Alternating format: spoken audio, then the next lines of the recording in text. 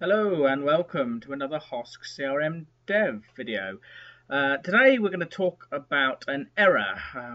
I want to go through some of the common errors you might experience in CRM 2011, 2013, and this one is a sort of real schoolboy error, and if it happens to you once, it'll probably never happen again, but it is quite traumatic, so I thought I would tell you about it to hopefully to avoid it. Because the way you learn sort of CRM is usually you try and do something and it goes wrong and it breaks or it doesn't work, and then you kind of get on the internet and fix it. But this one, you don't really want to experience an error like this. I experienced it in February the 3rd, 2012. It was for a company I was working for in the company CRM system. I was trying to add in a test user so I could test the CRM forms I'd been creating as a different user to see whether they had the right kind of privileges to do certain things. And then I got this error, a license error. The selected user or the user you're trying to log on has not been assigned a security role and does not have sufficient privileges for this action. I got it, my user couldn't log in, thought it's a bit weird, and then I noticed the user next to me couldn't log in, and then I noticed that all users couldn't log in, and at this point there was a slight panic, some sweat on your neck, thinking, I've done something here which I probably shouldn't have. What reminded me of this error actually was a CRM user who actually been recently got his CRM MVP award. Andre K. Magano recently appointed a CRM MVP, so congratulations to him. I just saw on his blog that he also got this error, and he got this message: missing Microsoft Dynamics CRM security role. Access to Microsoft Dynamics CRM has not been fully configured for this user. The user at least one security role. And although I had it here a while ago, you may get this error also. You get retrieve privilege for user. No roles have been assigned to this user. So you'll get this where no roles have been assigned to him and the system crashes. Basically, the error you're getting here is the system crashes when you add an account that is running the CRMAppPool as a Microsoft Dynamics CRM user.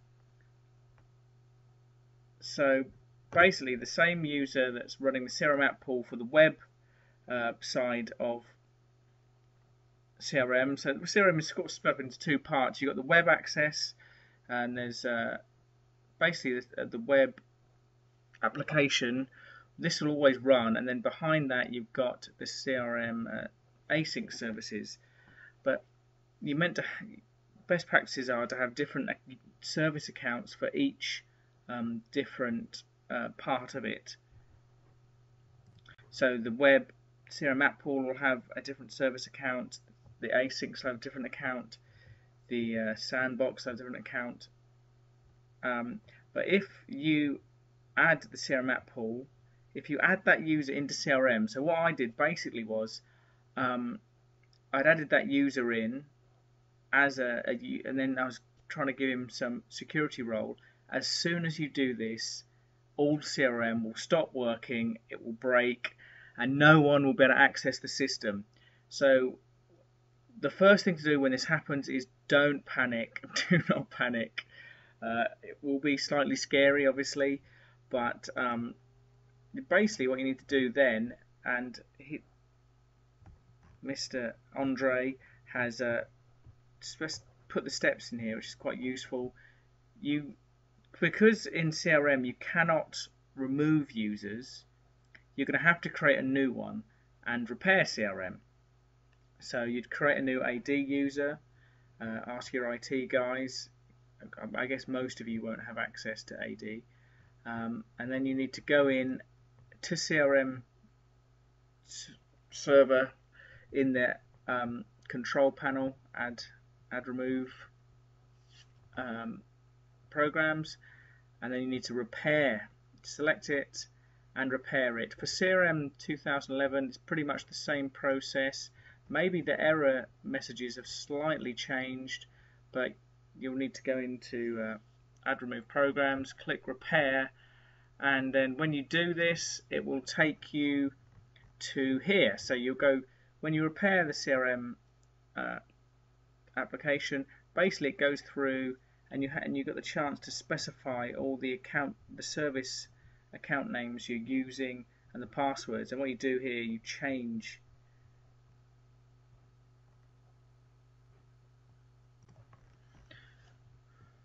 so you're going to change the users here running the application service, I think, and then it will work again and you'll be refreshed and happily.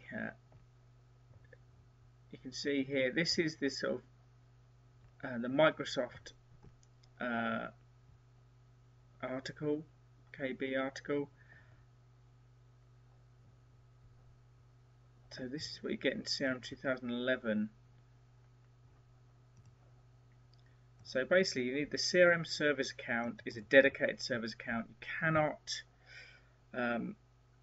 You can't be swapping it around. You can't add it into CRM basically. Right, so this is just a quick tip.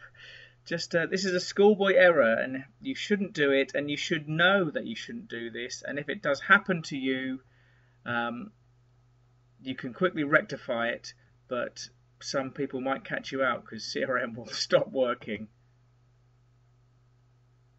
Right, that's the end of today's quick tip. I will be adding other quick tips and sort of school errors of common errors in CRM in forthcoming weeks. Thank you very much.